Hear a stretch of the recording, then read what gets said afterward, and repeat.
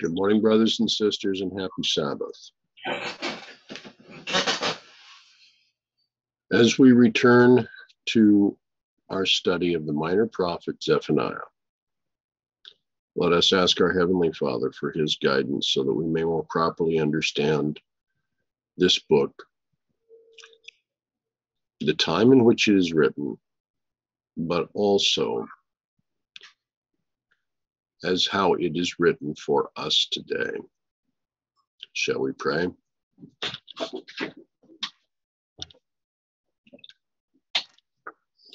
Gracious Father in heaven, we thank you for this opportunity to assemble on the Sabbath. We thank you for your guidance. We thank you for the many blessings that we have been receiving. And we praise you in all things. Help us now as we go back through this book of Zephaniah.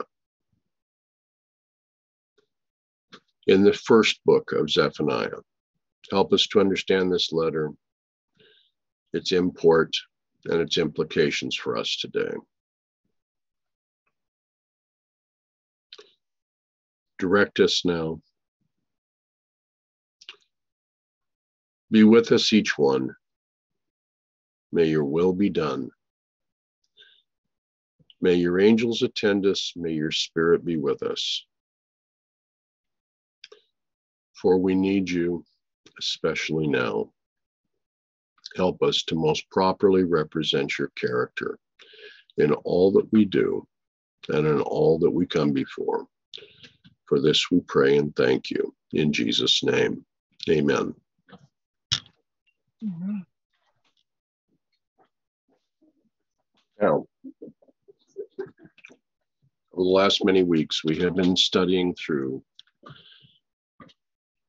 the first part of the letter of Zephaniah. We're going to go through this as a review because this I was led to put together as if the church and those that had compiled what they call the Ellen White Study Bible, if they had chosen to look at the different warnings that are contained just in the first chapter.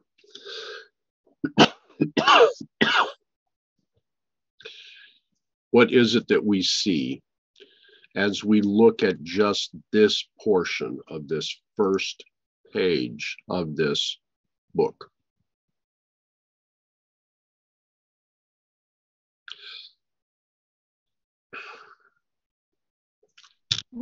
Verse 2 kind of sums it up. God's severe judgment against Judah for diverse sins. Well, or the second comment there.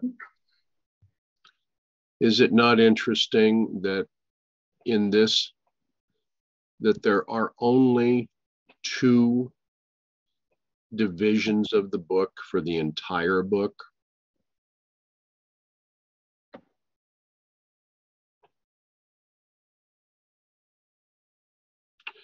Each of these is normally broken out with the little paragraph symbol, with the exception that they never do that with the first verse. In this letter is very pointed. It's very direct. It tells us the time when Zephaniah prophesied. The word of the Lord which came unto Zephaniah, the son of Cushi, the son of Gedaliah, the son of Amariah, the son of Hezekiah, in the days of Josiah, son of Ammon, king of Judah. Where would we line up Josiah at this point if we were to place his reign upon a line?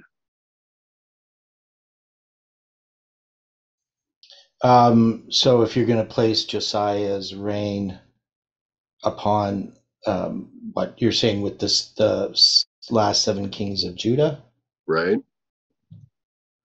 Because it's going to begin with Manasseh, right? And Ammon, then Josiah. So, I mean, if you take the third waymark as being the empowerment of the first angel's message, then Josiah would line up with the empowerment of the first angel's message. And so Josiah is part of the time of the end. Well, yeah, part of that history. Yeah. Now you also have, because in Leviticus 26, you have the 4 7 times. So you have the last 7 kings of Judah, but the 4 7 times are fulfilled in very specific histories. That is, the first is with Manasseh's captivity, the second in the time of Jehoiakim with Daniel's captivity, and then you have Jehoiachin in his reign. That's going to be the third 7 times, and then the fourth with Zedekiah. So Right. not all the kings have these marked. Now we also had Jehoiachin as I believe the midnight cry. So because he's the last one before Zedekiah. So anyway, we've structured this line at some point. Jeff has. Right. I think he actually did it in 2013, though he didn't fully have all of the understanding of midnight. So when he was doing the 7 thunders related to the 7 kings, he didn't. He marked them with the thunders, which later we ended up marking them with the various waymarks. But this is in connection with the time of the first, the first message, or the first of the 7 times, because it's in this period that it says if you are not reformed by these things, then the second event would happen, which is the wild beasts, Daniel. So it's in the time here, and you also have Jehoahaz as well. So actually, I think Ammon. I'd have to go over it again. But anyway, this is going to be really the first angel's message, if we wanted to look at it that way. Okay.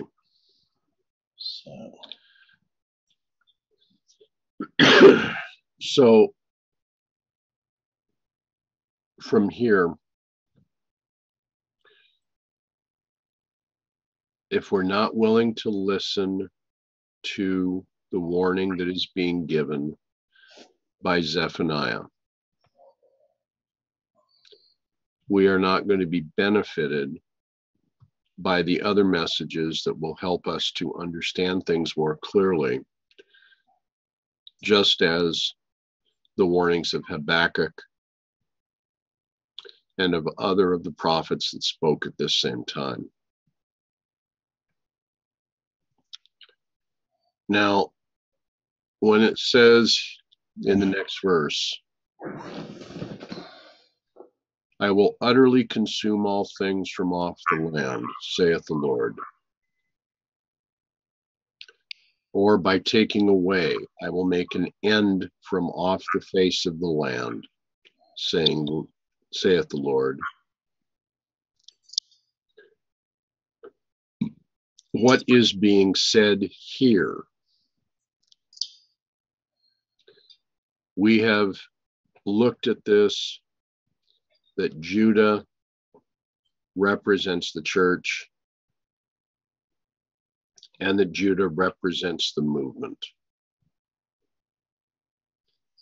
Is this not a warning for us today? Mm-hmm.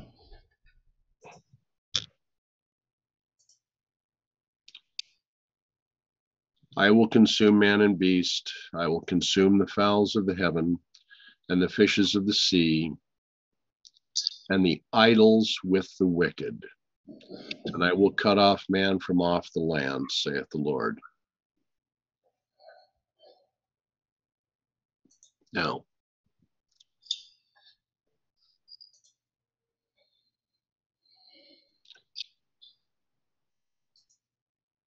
this is an utter destruction.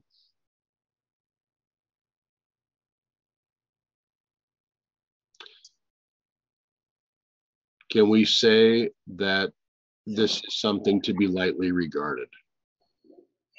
No.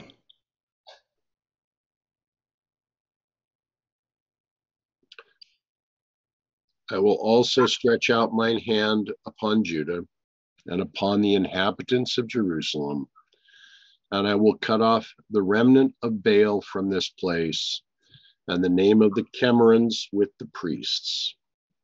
Now, who would we establish the Chemarims to represent?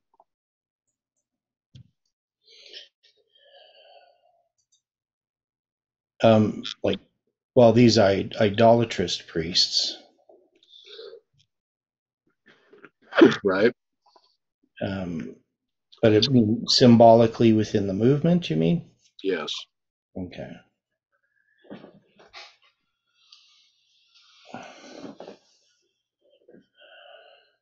So, we have the Chemarims with the priests. So this is saying the false priests with the priests. So that would be Cohen, the true priests.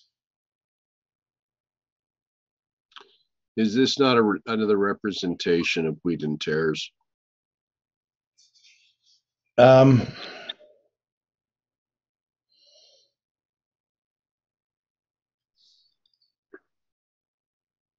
don't know if I would put wheat and tares there, because in both of these cases, okay, the priests here are going to be cut off, as well as the Chemarims.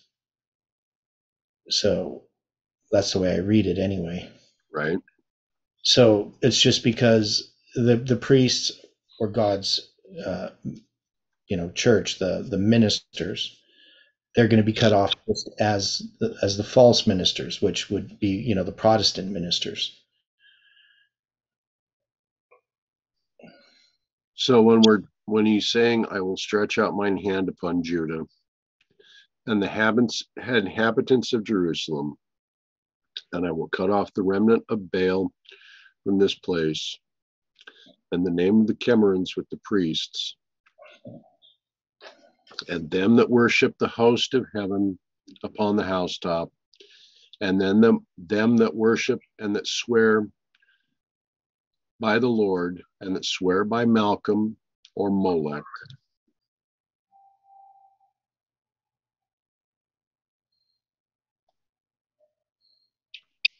And them that are turned back from the Lord, and those who have not sought the Lord, nor inquired for him. Yeah, so it's showing that Judah is going to be treated just as he has treated those that are involved in false worship, because Judah is involved in false worship. That's how I read it. So if Judah is representative of the church and also of the movement, mm-hmm. Can we state that at this point, the movement is not prepared to give a message to the world, just as the church is not prepared and is chosen not to give a message to the world? Mm-hmm.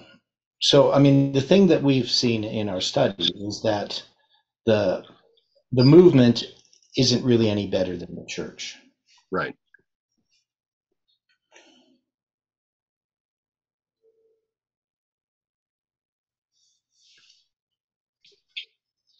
We're being given an opportunity. Mm-hmm. We either make the most of the opportunity or we fail.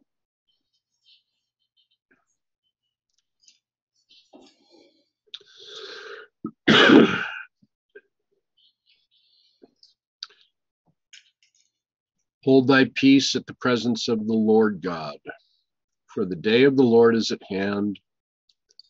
For the Lord hath prepared a sacrifice, and he hath sanctified, or he hath prepared his guests.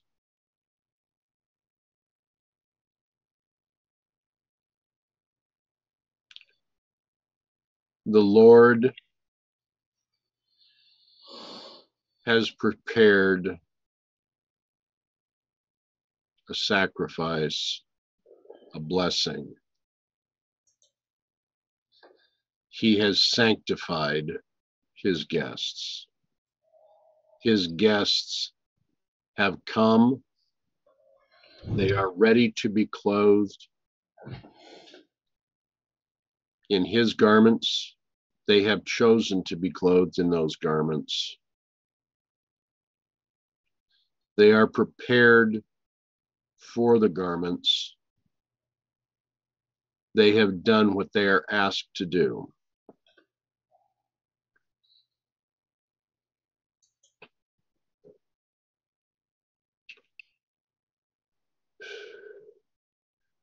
And it shall come to pass in the day of the Lord's sacrifice that I will punish the princes and the king's children and all such that are as clothed with strange apparel.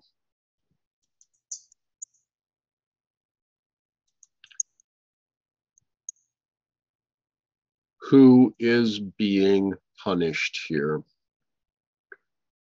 Well, Judah. Is this not the leadership? Yeah. Well, the princes and the kings, and all such as are clothed with strange apparel. And we have accepted strange apparel as being? Well, that's our own righteousness. Right. So those that come to the wedding with their own garment, not the one prepared by Christ. Right.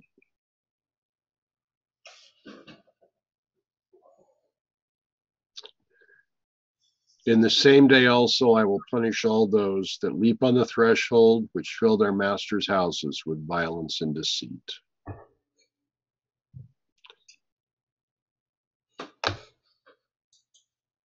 How do we approach this verse? How should we approach it?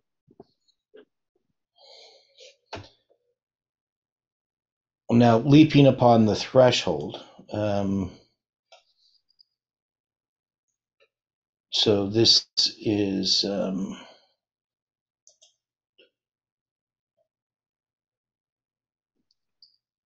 some kind of reference to some kind of worship, I would think. Well,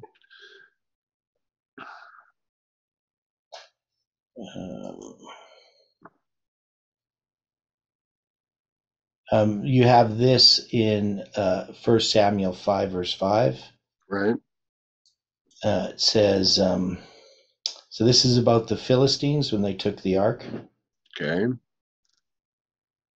And it says, therefore, neither the priest of Dagon nor any that came into Dagon's house tread on the threshold of Dagon in Ashdod unto this day. So this is that this idea of leaping or treading or walking.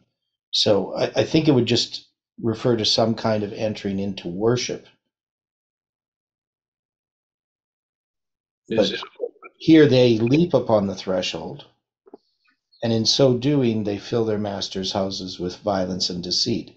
So, I mean, it could be a reference to, somebody breaking in, but I'm not really sure. But that's the reference they give. As we've gone back over these first 9 verses, Mm-hmm. if we are dealing with a false worship or a type of false worship, Mm-hmm. is this also not a false and trying to enter into a false covenant relationship?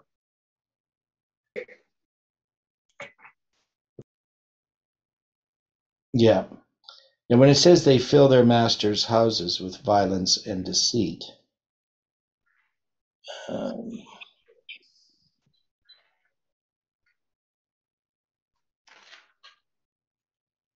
what would that be referencing? Well,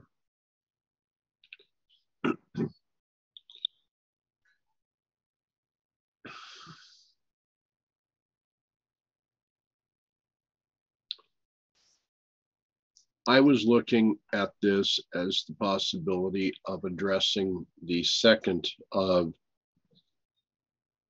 the blessings that were given at creation. one being the Sabbath, the other being the marriage covenant. And when they fill their masters' houses with violence and deceit, are they not doing violence to the word of God? Are they not being deceitful, taking the name of the Lord in vain by not being able to worship him in spirit and in truth?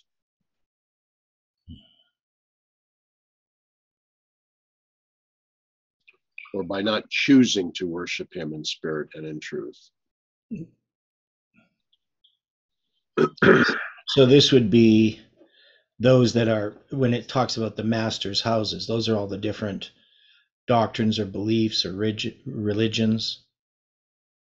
Because this is a type of false worship that's being talked about.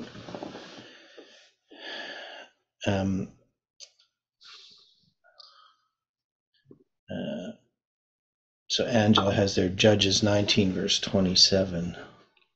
Okay. Why would you think that?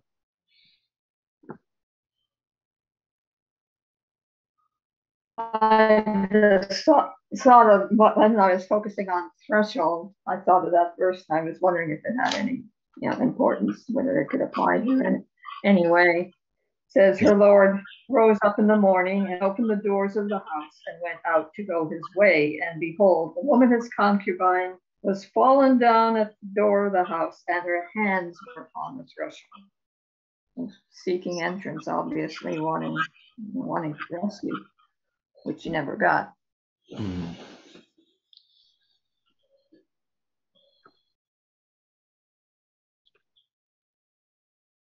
Well, let's see what Mrs. White says about these verses.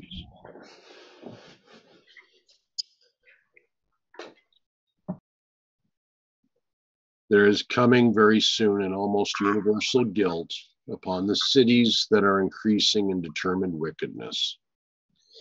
God has given life to the creature man in order that through a knowledge of the word and by practicing its principles, the human agent may become one with God, obedient to the divine will. But Satan has been working constantly by many devisings to bring man into disfavor with God. Can someone else read the next two paragraphs, please? Yeah, I can do that. In the antediluvian world, human agencies brought in all manner. Oh, well, you read. Is that the part where I'm at? Yes. All manner of devisings and ingenious practices to make of none effect the law of Jehovah. They cast aside his authority because it interfered with their schemes. As in the days before the flood, so now the time is right upon us when the Lord God must reveal his omnipotent power. Even many of those who claim to believe the truth do not practice the truth. They have the word, but they do not live in accordance with its precepts. Their business affairs are not conducted in harmony with its teachings. The devising of men in executing their own purposes reveals the masterly hand of the enemy. Satan is working with skill and with deceptive power to counterwork the express will of God made plain in his word. For years, Satan has been taking control of many human minds. The right doers who would fear and glorify God will use the words of David. It is time for thee, O Lord, to work, for they have made void thy law. And it is only when men reach this point in towns and in cities that the universal perversion of the law of Jehovah becomes a destructive, determined evil. Through his prophet, Zephaniah, the Lord specifies the things that he will bring upon evildoers. Now, in these words of David, we are provided with a combination of two symbols. What symbols are those?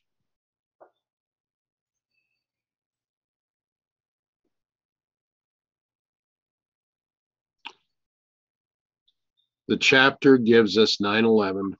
And 126. And the 126 gives us the 1260 or a portion of the 2520.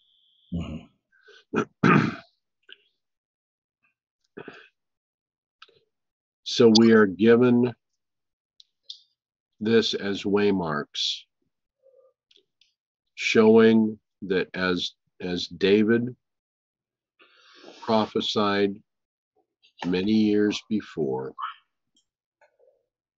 it is time for thee, O Lord, to work, for they have made void thy law. We are seeing the law of God made void all over in front of us.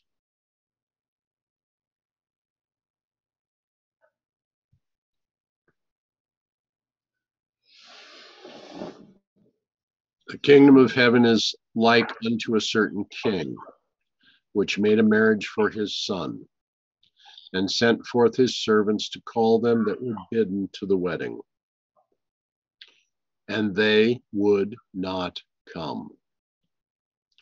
Again he sent forth other servants, saying, tell them which are bidden, behold, I have prepared my dinner. My oxen and my fatlings are killed, and all things are ready.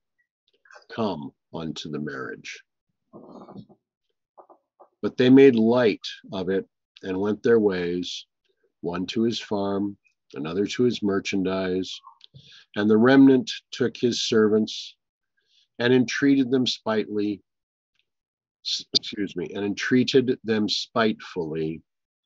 and slew them. But when the king heard thereof, he was wroth, and he sent forth his armies and destroyed those murderers and burned up their city. Then saith he to his servants, the wedding is ready, but they which were bidden were not worthy. Go ye therefore unto the highways, and as many as ye shall find, bid to the marriage. So those servants went out into the highways and gathered together all as many as they found, both bad and good, and the wedding was furnished with guests. Do we recall this parable? Have we applied this parable to ourselves?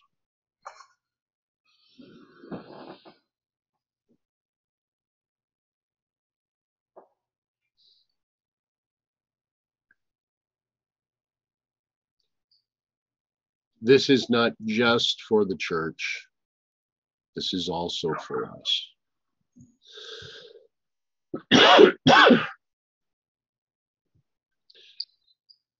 The king sent his messengers first to the higher classes, those who were called his chosen people. This is an uncomfortable comment. But these, wholly intent on securing worldly gain, sent in their refusal, saying, I pray thee, have me excused. Here, combined with Matthew 22, is Luke 14, 18 and 19.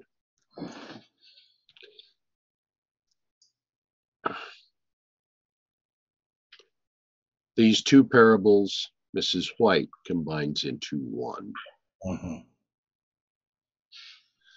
They did not feel sufficient respect for the master of the feast to respond to his invitation.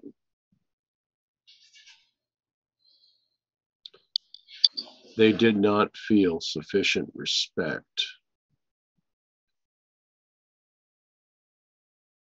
for the sacrifice of Christ to come to the wedding of the Lamb. They are represented by the words, them that are turned back from the Lord, and those that have not sought the Lord or inquired for him, thinking their own wisdom sufficient. They have much to say, as though they are oracles of wisdom. The Lord declares, hold thy peace at the presence of the Lord God. For the Lord is at hand, for the Lord hath prepared a sacrifice. He hath bid his guests. And it shall come to pass in the day of the Lord's sacrifice that I will punish the prince and the king's children, and all such are as clothed with strange apparel. In the same day also will I punish all of those that leap on the threshold, which fill their masters' houses with violence and deceit.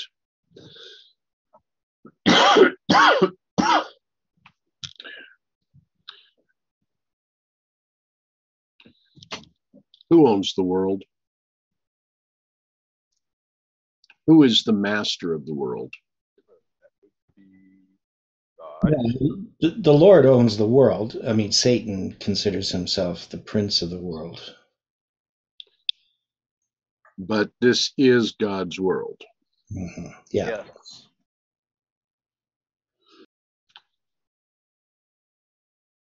We do not want to be said that we are filling our master's houses with violence and deceit.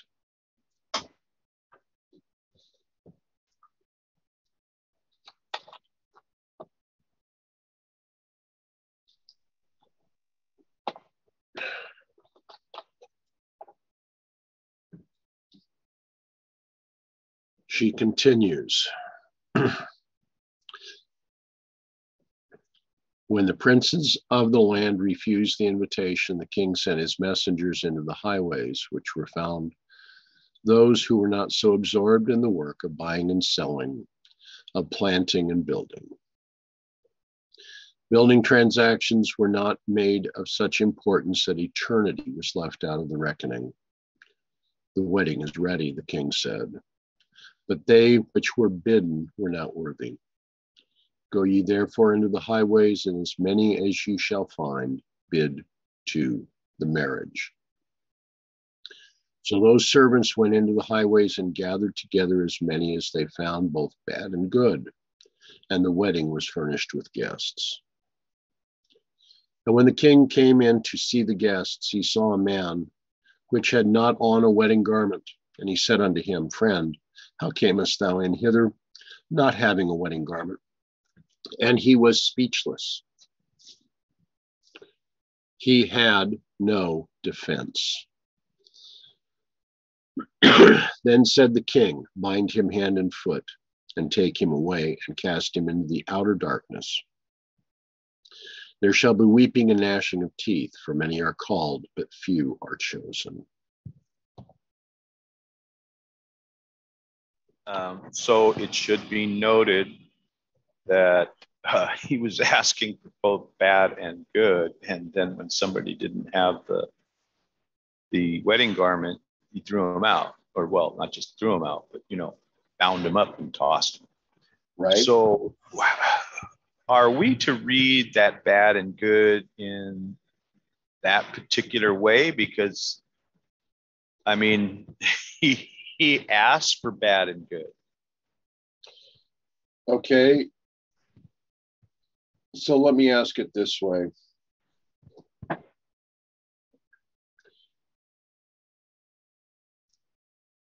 When you're speaking bad and good, there are going to be those that have had access to great light and those that have had access not to such great light.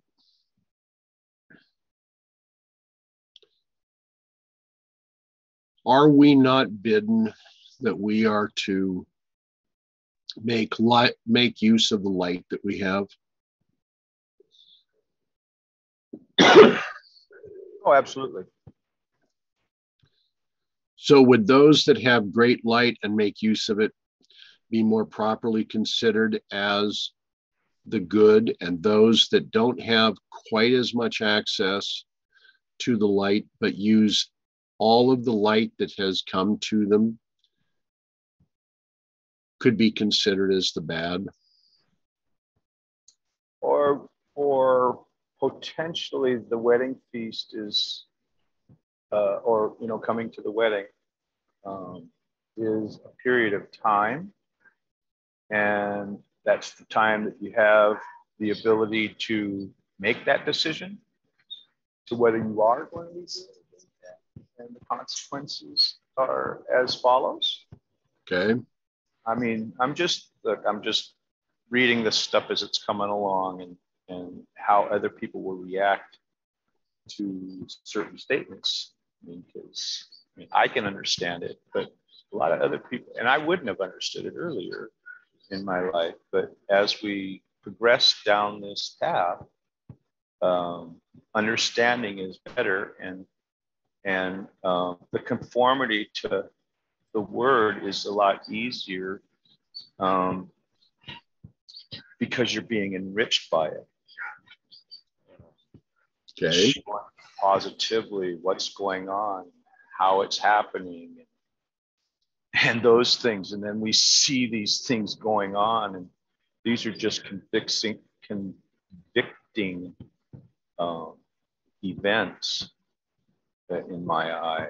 Because before you're like, oh yeah, maybe whatever. And then now you're concentrating on it, going, what's next? As opposed to, oh, whatever, because you see things come through, and you hear things being said about things, and you, okay, well, we'll see, that, because that's what we do, is we sit on the fence and we go, okay, let's watch and see what goes on. And then finally you get off the fence to the whatever side that you choose. And that's what I kind of see this, because everything seems to be a progression, not necessarily an instantaneous event, but a progression of time in those events. I'll see you. Well, let's see what Mrs. White said further. This teaches us that there are those who come in to enjoy the privileges of the banquet of truth, who have not eaten the flesh and drank the blood of the Son of God.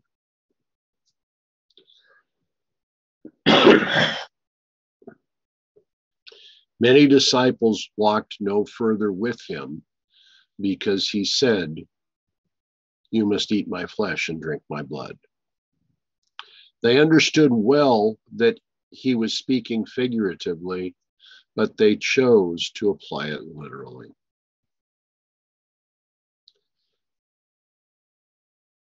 They claim to believe and to teach the word to others, but they work the works of unrighteousness. But ye have not so learned Christ. If so be that ye have heard him and have been taught by him, as the truth is in Jesus, that ye put off concerning the former conversation the old man, which is corrupt according to the deceitful lusts, and be renewed in the spirit of the mind, and that ye put on the new man, which after God is created in righteousness and true holiness. Wherefore, putting away lying, speak every man truth with his neighbor, for we are members one of another. Be ye angry and sin not. Let not the sun go down upon your wrath, neither give place to the devil. Where would we find this, and who is giving this admonition?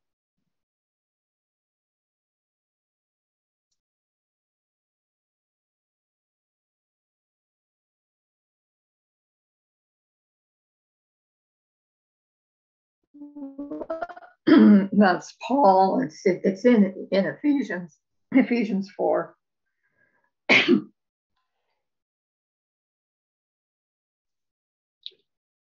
Now, when he's giving this admonition to the Ephesians,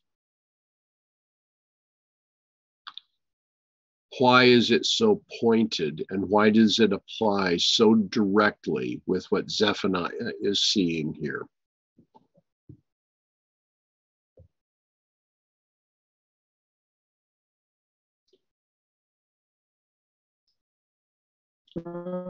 Those that have come to Christ and keep walking with him, as Ron was saying, they're going to put off the filthy conversation of the past, the way they acted in the past. They're going to let Christ, they work with him to uproot those sins and those bad behaviors.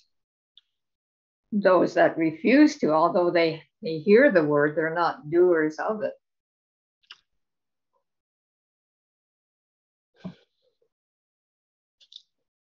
All right.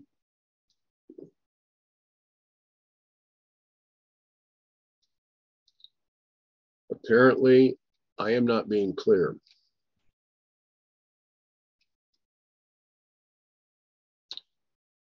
In Zephaniah 1:5,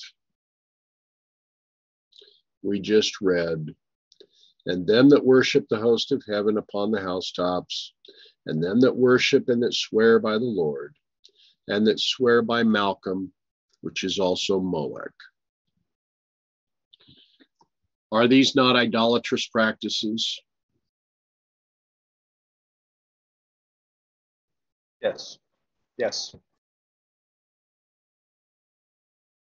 This teaches us that there are those who come in to enjoy the privileges of the banquet of truth, who are holding on to their idols rather than holding on to Christ.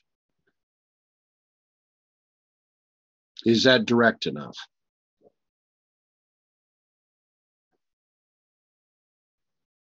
Yes.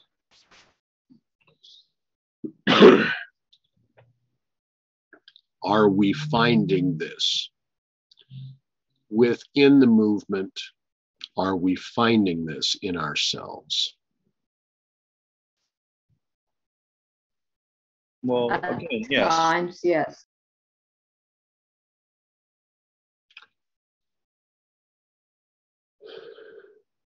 And it shall come to pass in that day, saith the Lord, that there shall be the noise of a cry from the fish gate, and an howling from the second, and a great crashing from the hills. Howl ye inhabitants of Maktesh, for all the merchant people are cut down. All they that bear silver are cut off.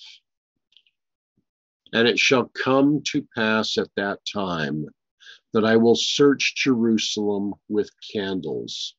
I will punish the men that are thickened on their lees, that say in their heart, the Lord will not do good, neither will he do evil.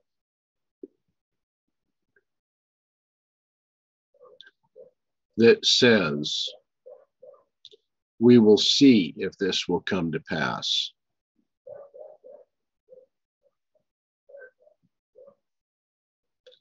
This again is a very fearful pronouncement. How can a watchman doubt the word of God? How can he place more belief in his own opinions than in the word of God?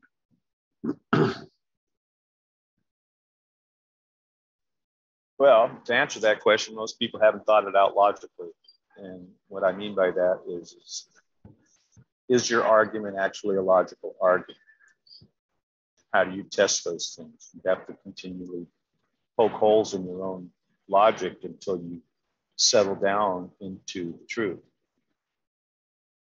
But if you're not willing, because you just want to use it as a way to continue a reasoning to continue what you're doing, it's like lying to yourself. Yep. Don't believe everything you think.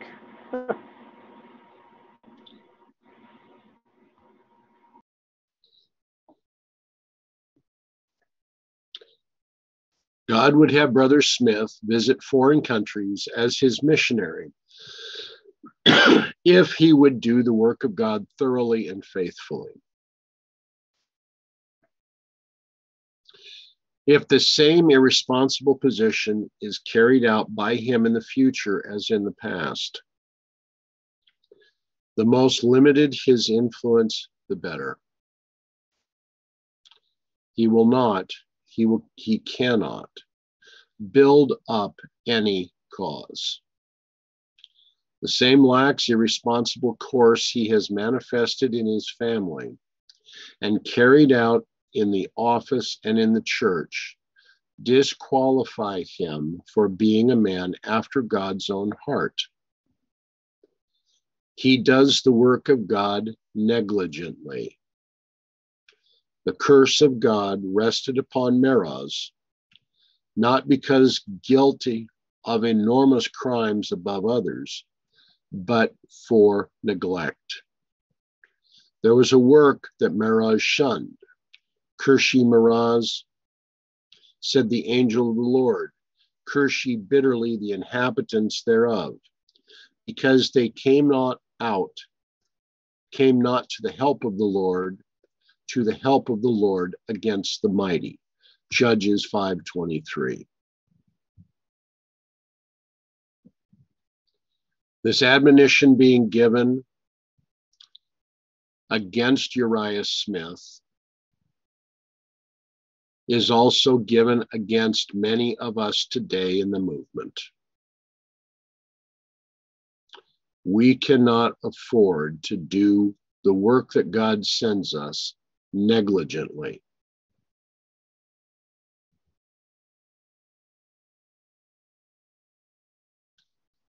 Should we choose to continue in that path, the curse of God would rest upon us just as surely as it did upon Meroz.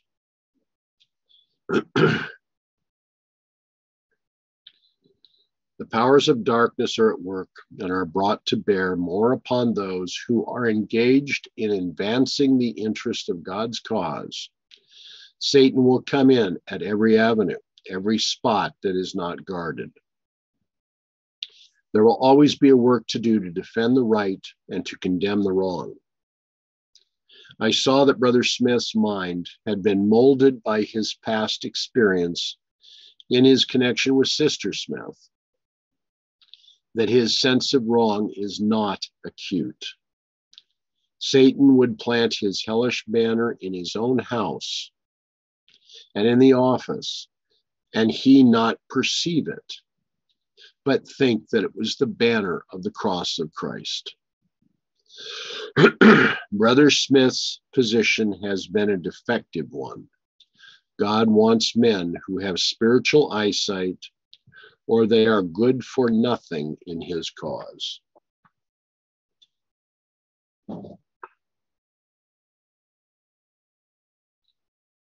There are many today that have taken the words of Uriah Smith as an equal and in many ways even superior to that of the spirit of prophecy.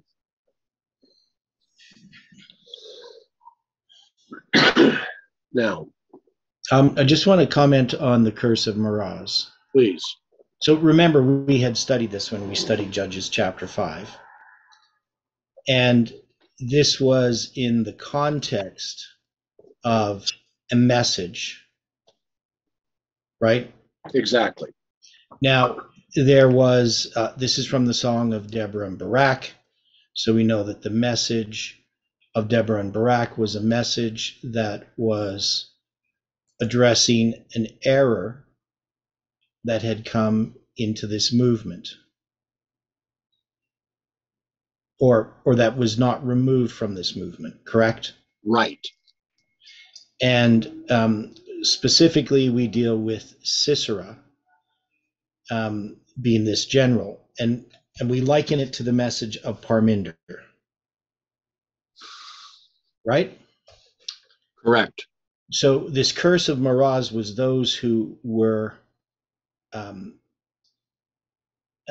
guess, inactive, right? No disagreement. Yeah. So, and specifically what, because we don't have much other than what it says in this verse. It's just that they did not come to the help of the Lord against the mighty, and it's the help of the Lord to the help of the Lord against the mighty, right? So it's a doubling, right? So this would represent those who didn't stand for right when they had an opportunity to do so. In a sense, it's those who are kind of neutral to some degree. Very true.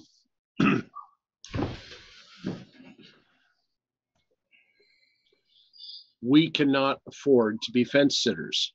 Mm-hmm. We cannot afford to be neutral. We can't say time will tell. My point exactly.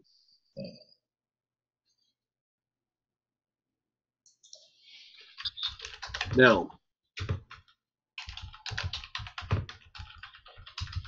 Time will tell does not compute anymore, because he's telling us what to expect, and all we need to do is just be observant at this point.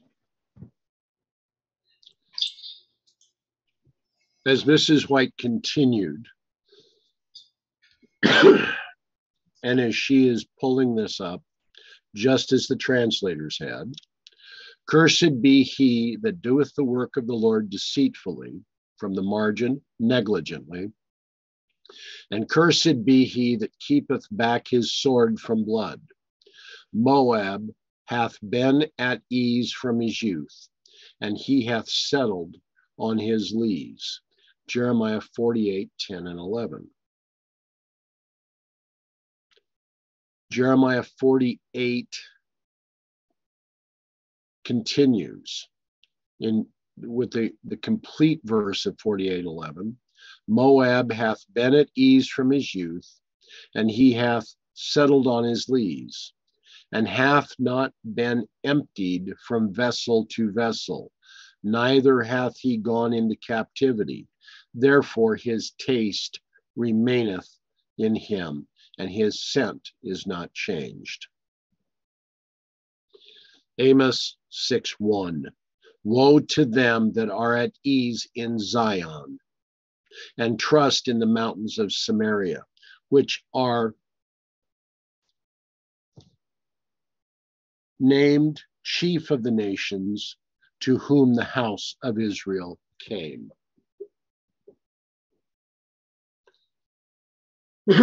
We cannot be at ease today. We cannot be time will tell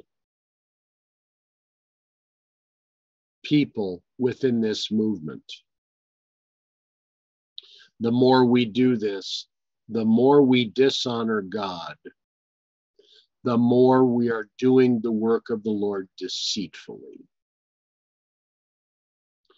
The more we are inviting the curse of Meroz.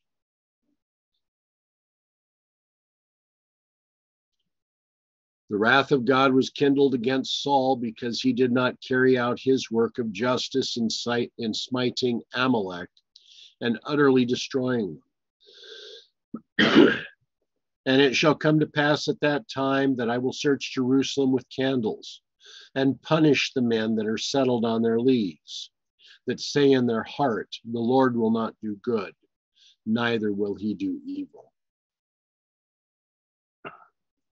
Brother Smith has excellent qualifications, but he has a work to do that he has excused himself from performing. And he has not sustained those whom God has called to reprove sin and wrong. Therefore, spiritual blindness has come upon him. Quite an example of time will tell.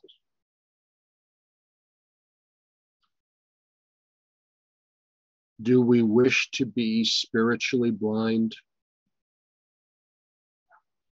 Is this the path that we are choosing?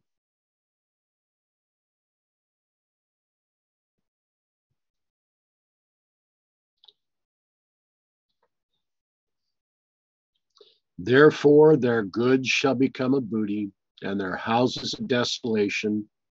They shall also build houses, but not inhabit them, and they shall plant vineyards, but not drink the wine thereof.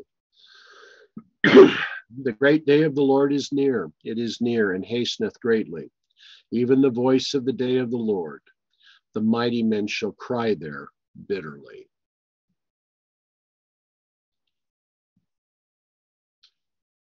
Can someone read these next two paragraphs, please?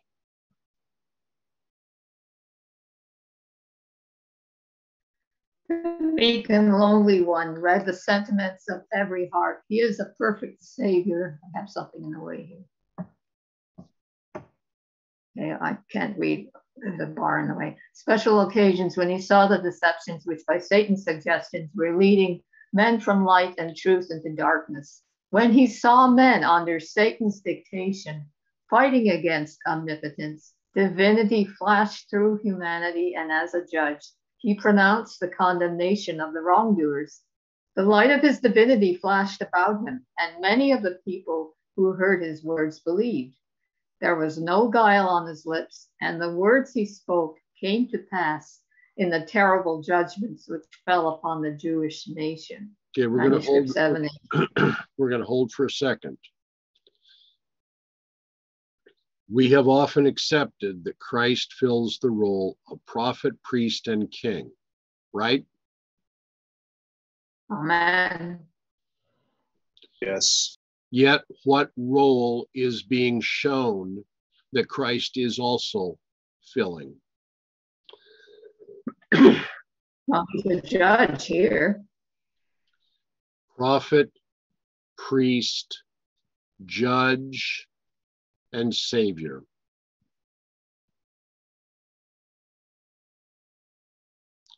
Our Savior is our judge. Amen. Our Savior knows human weakness better than we do. Our judge knows us better than we anticipate.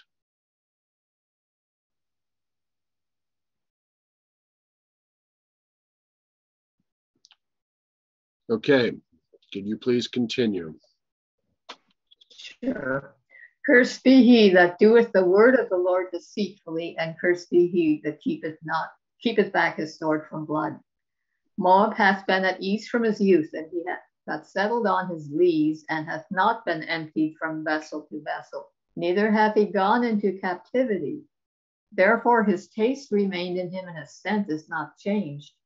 Therefore, behold, the days come, saith the Lord, that I will send unto him wanderers, that shall cause him to wander, and shall empty his vessels and break their bottles. Jeremiah 48:10-12.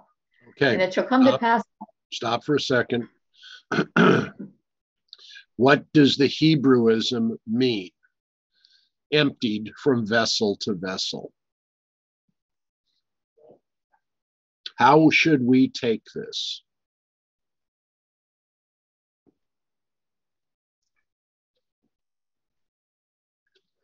God fills our vessel every time we empty it.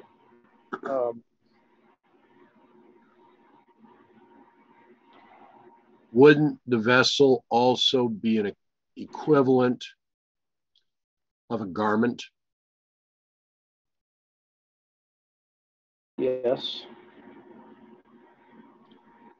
So Moab does not wish to see his character changed, neither has he gone into captivity.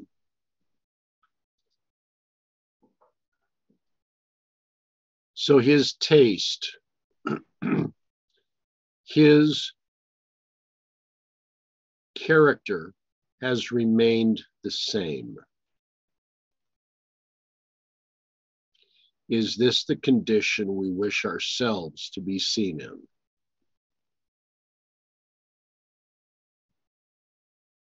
The Bible says, taste and see that the Lord is good. That's in Psalm 34.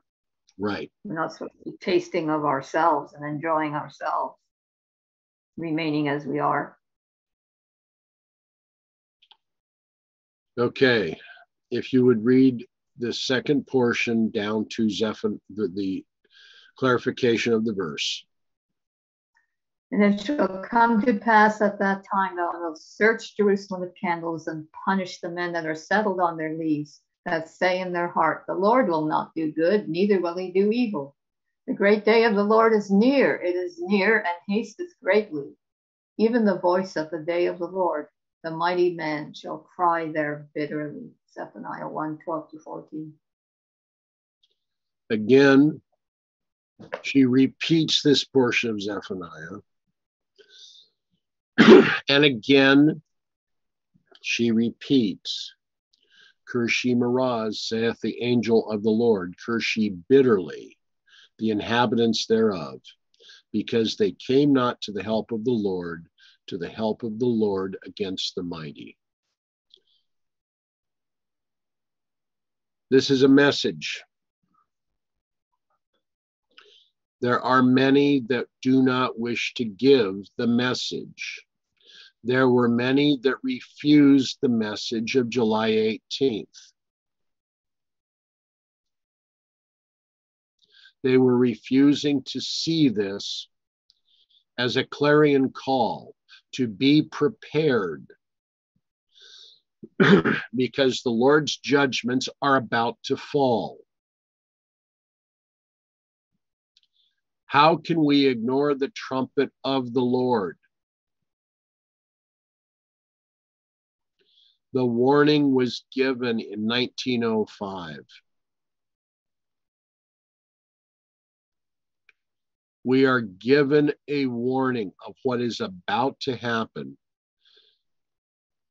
Yet, since July 18th, the church and many within the movement are trying to sweep this warning under the rug.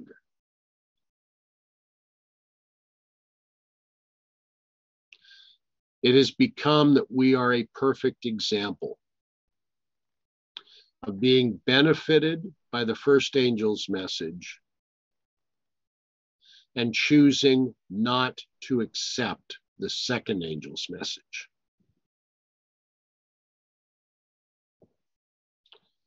For how can we fear God and not give glory to him?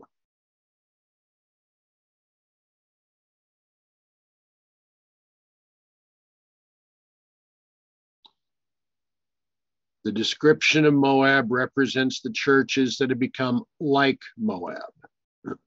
They have not stood at their post of duty as faithful sentinels. They have not cooperated with the heavenly intelligences by exercising their God-given ability to do the will of God, pressing back the powers of darkness and using every power God has given them to advance truth and righteousness in our world. They have a knowledge of the truth, but they have not practiced what they know. The pastors and elders have not advanced in zeal, and the churches are what? Please read that aloud.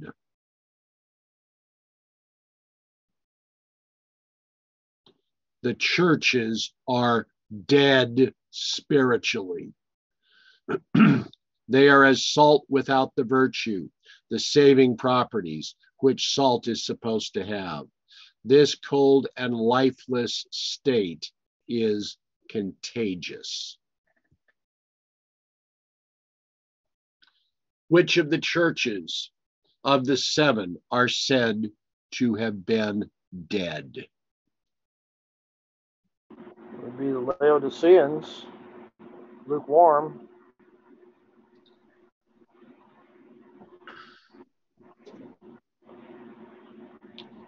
Is that where we wish to find ourselves today? Of course not.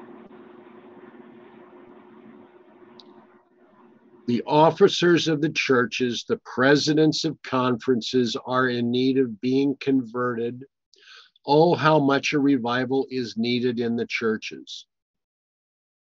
Variance exists.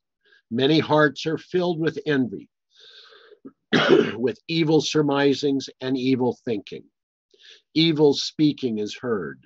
The Lord is ashamed to call the members of such churches brethren.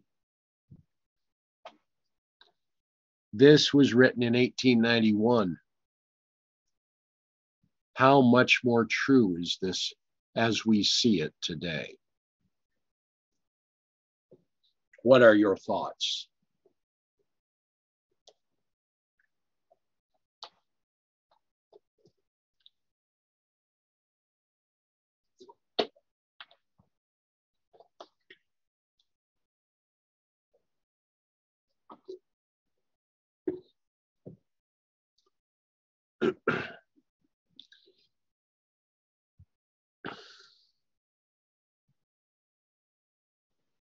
My thought is, it's 1891. They were in such bad shape, and that nobody could see it, and it's really contagious. No wonder the world's in such a poor way. Well, what light had been received prior to 1891?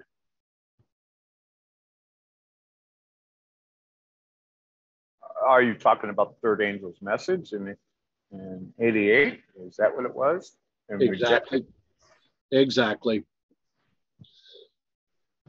Yeah, only talking what 3 years at that point? Correct. Another symbol? Yep.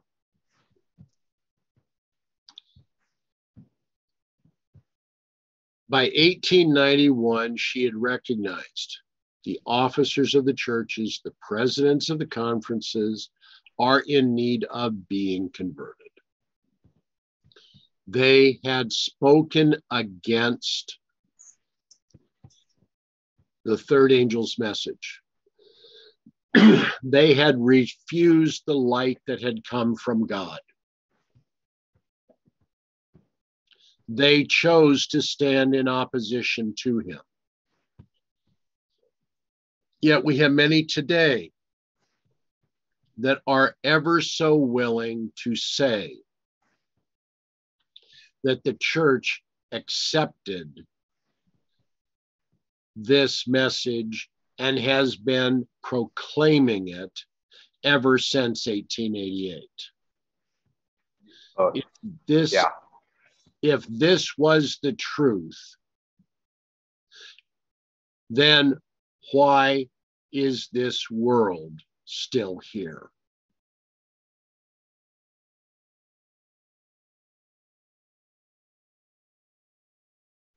Yeah, that's actually a logical question. Is this not self-delusion?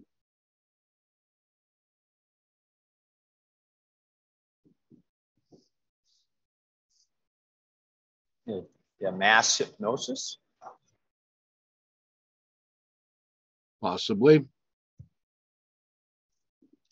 I look at it as self-delusion because they would rather accept a lie than be willing to accept the truth.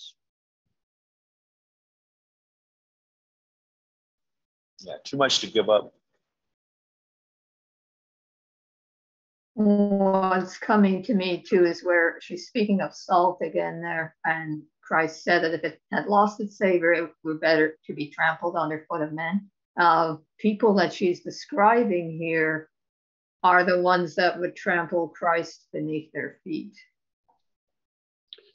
Or that if Christ himself appeared before them, that they would crucify him anew. Exactly.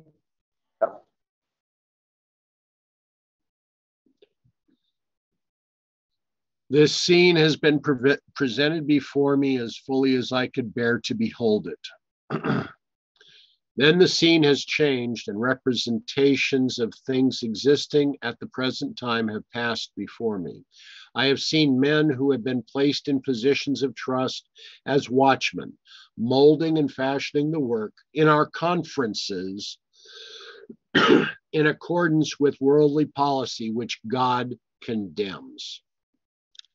The medical missionary work is sick and needs the restoring power of the great healer before it can accomplish a work in harmony with its name. The great day of the Lord is near, it is near, and hasteneth greatly. Zephaniah 1:14.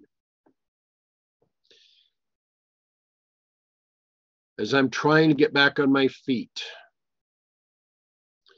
I spend a little bit of time in front and in and around light, even though my eyes right now are very light sensitive.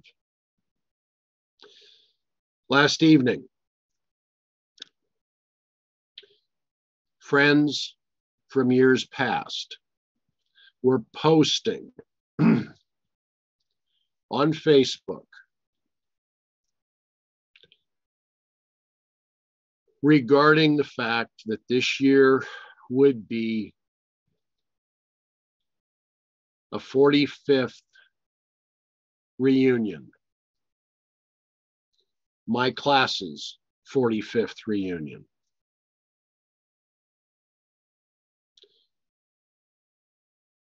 One party asked the question,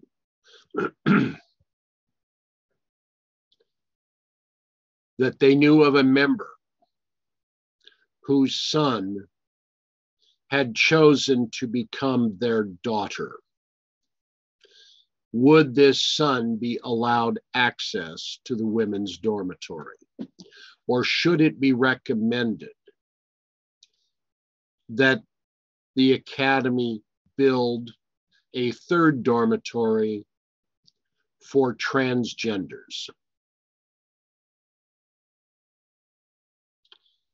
We have seen the church accept worldly policy. The Adventist health system is one group of hospitals that provide abortions because the government has told them to do so. How much more like the world does the church need to become?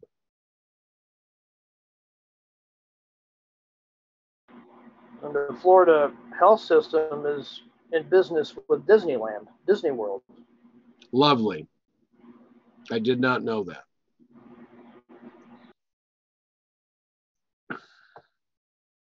I have seen men who have been placed in positions of trust as watchmen, molding and fashioning the work in our conferences in accordance with worldly policy, which God approves, or does God condemn? Condemns. If he is condemning it, why aren't we?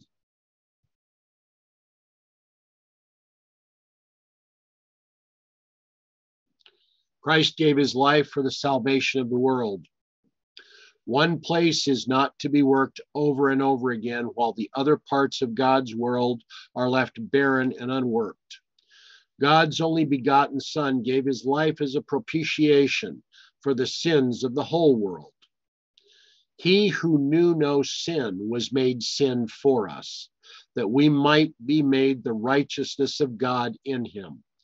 Christ also hath loved us, Paul writes, and hath given himself for us an offering and a sacrifice to God for a sweet-smelling savor. Ephesians 5, verse 2. Thus he did that which we may be all that he desires us to be, representatives of him, living lives that reveal his fragrance of character, his purity of thought. He died that others, beholding him, might be led to desire to be like him, pure and undefiled, wholly acceptable to God, without spot or wrinkle or any such thing. That day is a day of wrath, a day of trouble and distress, a day of wasteness and desolation, a day of darkness and gloominess, a day of clouds and thick darkness, a day of the trumpet and alarm against the fenced cities and against the high towers. And I will bring distress upon men, that they shall walk like blind men, because they have sinned against the Lord, and their blood shall be as poured out as dust, and their flesh as the dung. Neither their silver nor their gold shall be able to deliver them in the day of the Lord's wrath, but the whole land shall be devoured as by the fire of his jealousy, for he shall make even a speedy riddance of all them that dwell in the land.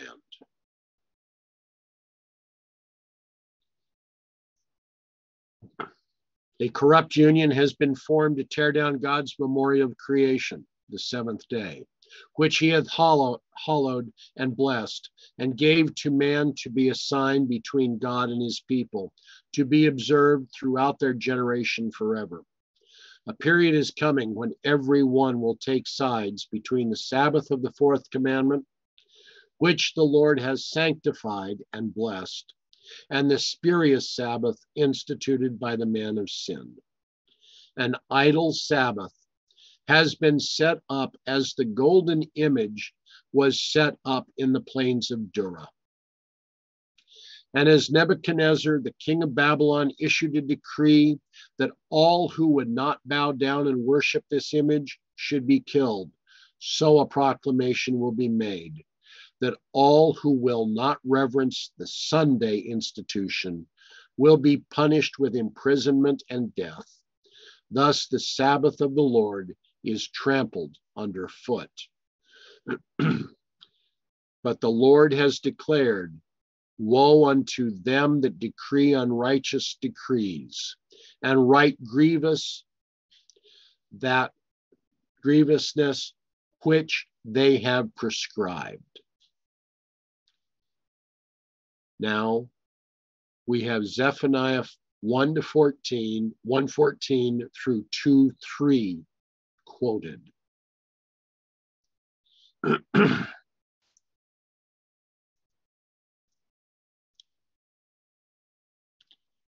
Okay, can you help me read that, please, from the chat? Propitiation.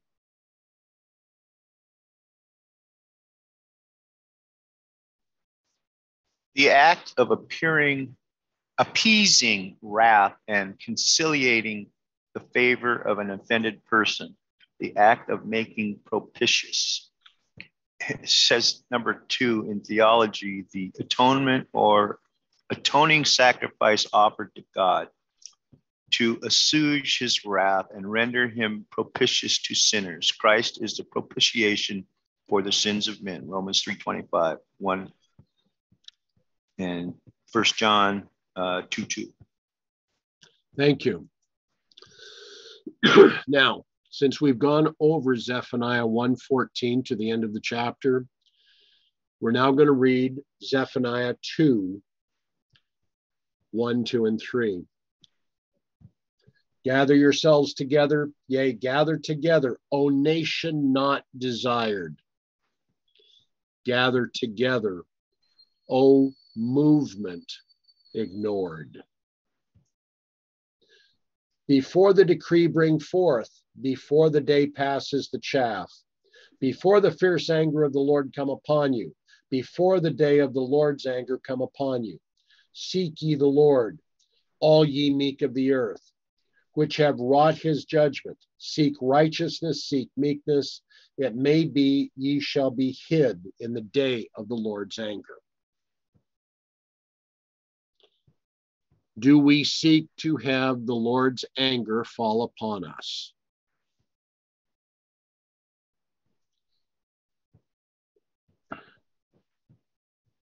The Lord of heaven permits the world to choose who they will have as a ruler. Let all read carefully the 13th chapter of Revelation, for it concerns every human agent, great and small, Every human being must take sides, either for the true and the living God, who has given to the world the memorial of creation in the seventh-day Sabbath, or for a false Sabbath instituted by men who have exalted themselves above all that is called God or that is worshipped, who have taken upon themselves the attributes of Satan in oppressing the loyal and true who keep the commandments of God. This persecuting power will compel the worship of the beast by insisting, on the observance of the Sabbath that he has instituted. Thus he blasphemes God, sitting in the temple of God and showing himself that he is God. Sitting in the temple of God and showing himself that he is God.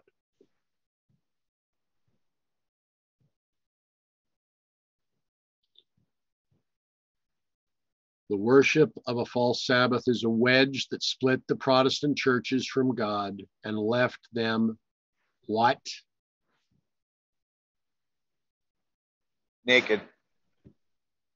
They had not a text of scripture to sustain their false God, but yet a deception, hoary with age, but still a deception, was commended to reverence and exalted, while the Sabbath of the fourth commandment was trampled upon and God dishonored.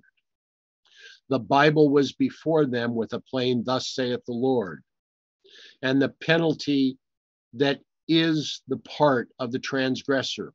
But as Adam and Eve in Eden listened to the falsehoods of Satan, so the righteous world are following their example. How much more direct does she need to be?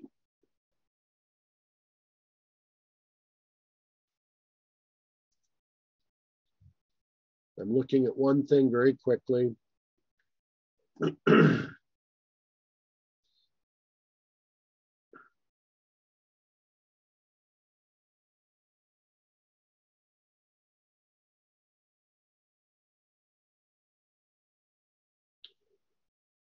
Okay.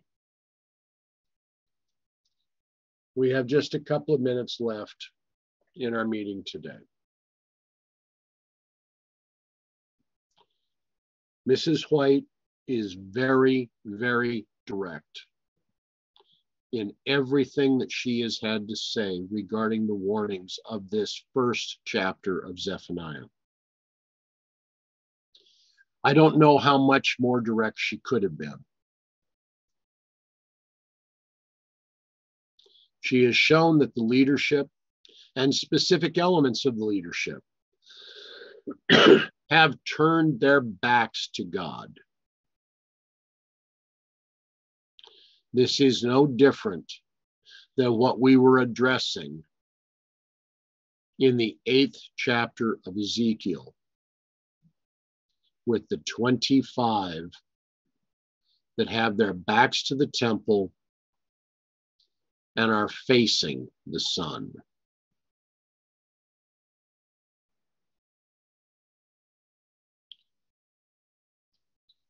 We have a warning that is before us.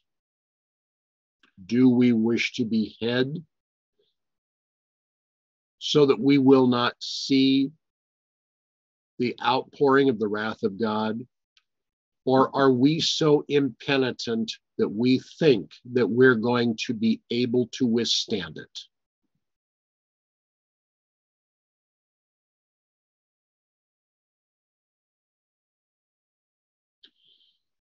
We have a choice to make. We must begin and show our decisions by our actions. Any comments? Any thoughts before we close with prayer? Okay, there's a 2 o'clock is what I'm gathering out of the email today. Yep. Study Yep. at 2. Yeah. Thank you. Okay, shall we close with prayer?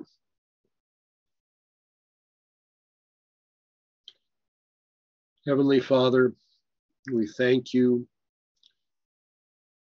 for the trumpet that is sounding.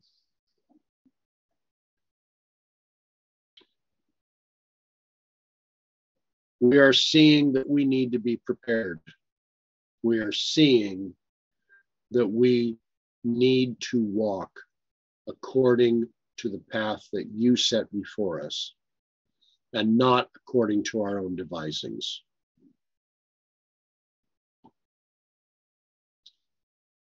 Be with us this day. I pray, Father, for your blessing upon the afternoon meeting. I pray for your blessing upon the study that is coming. I thank you for those that have participated today. Help us each now that we may continue to hold on to you, to go forward as you would have us to go.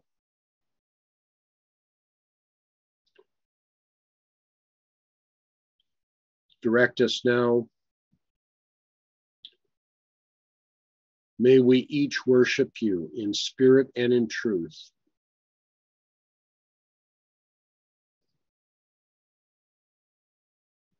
Help and prepare us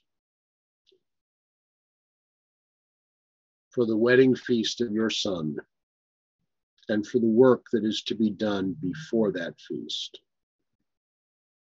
For this we thank you, for this we praise you. In Jesus' name, amen.